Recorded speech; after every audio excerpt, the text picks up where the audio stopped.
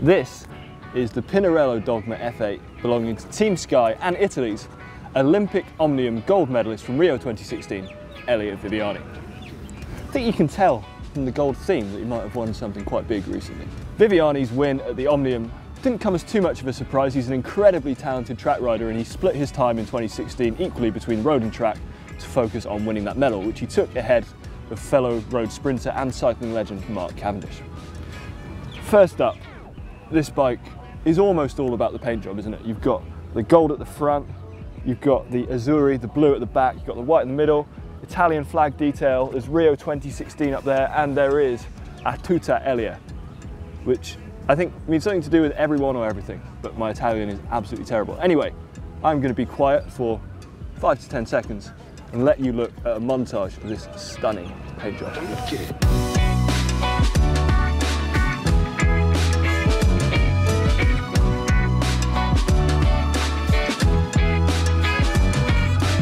We're back from the montage and let's look at some tech, and where better to start than the very top of Viviani's bike, where he is using a Physique Arione 00 saddle. Two things about the Arione 00. 00 is Physique's top of the range saddle range, so braided carbon fibre rails, a carbon fibre base, one of the lightest that is available, and the Arione is for what Physique in their spine concept of bike fit deemed to be snake riders, so the most flexible cyclists out there, which again makes sense for Viviani because he's a track rider, so he's used to spending long durations of time in the drops.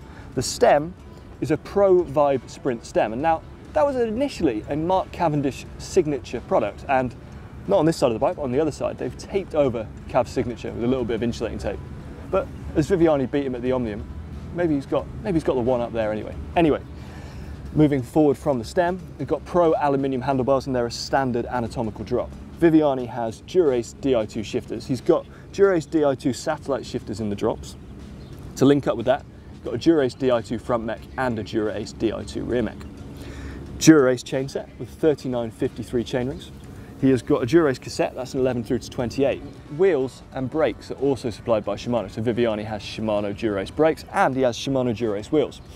We're filming this pro bike at the Abu Dhabi Tour, so you'd expect the racing to be generally really very flat and really fast with a bit of crosswind. So Viviani's wheel choice makes sense bearing that in mind. He has got a C50 up front, so aerodynamic but slightly lower profile, so he won't get blown around in the crosswinds too much. And at the back, he's got a C75, so that's the deepest standard wheel that Shimano do, and it's the most aerodynamic, which makes sense for flat, fast sprint stages.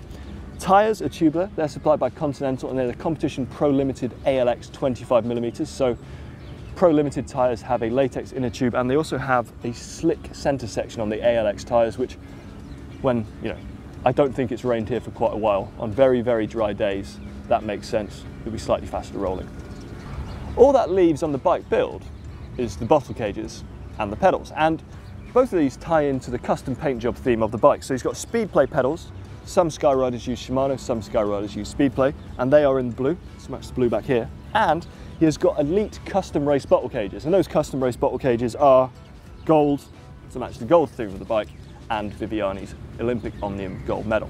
Vital statistic time. First up, the weight of this bike is 7.5 kilograms, which when you consider that it doesn't have purposefully the lightest build on it, it's got a deep rear wheel, and also that it has a stunning, in my opinion, custom paint job, which does add quite a lot of weight. That's a very reasonable weight for the bike, and it's not going to hold him back at all on the flat roads here in Abu Dhabi.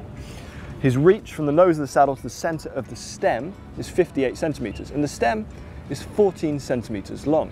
Now, unlike all of the other aluminium Pro stems that Team Sky use, the Pro Vibe Sprint is not available in millimetre increments, so it's only available in centimetre increments. Slight quirk. And also, that stem is absolutely slammed. There's not even a millimetre of spacer there. Just shows how low Viviani wants to get and how aero he wants to get with his track background and with his sprint pedigree. The bars are 42 centimetres wide, so not the narrowest, but slightly wider to give him some extra leverage when he's really hammering it out the saddle. His saddle height is around 74 centimetres. And finally, the tyre widths. Now, I get really interested in tyre widths, mainly because I'm a bit of a bike nerd, but I think fatter tyres are slightly better, and we've seen that in the Pro Peloton as they've moved over from, I guess, 21s years ago to 23s a few years ago to 25mm as standard on nearly every set of wheels for every team now. And these are 25mm tyres, nominally. The front one comes in at 25.57mm and the rear one comes in at 25.50mm. Now, I'm prepared to accept there's probably a degree of error in how we use the calipers when we measure the tyres and in the calipers measuring the tyres themselves, but I think that's really, really close to the mark of 25mm. Fair play Continental and fair play Team Sky's mechanics who've glued the tyres to the rims, which does affect how wide they are.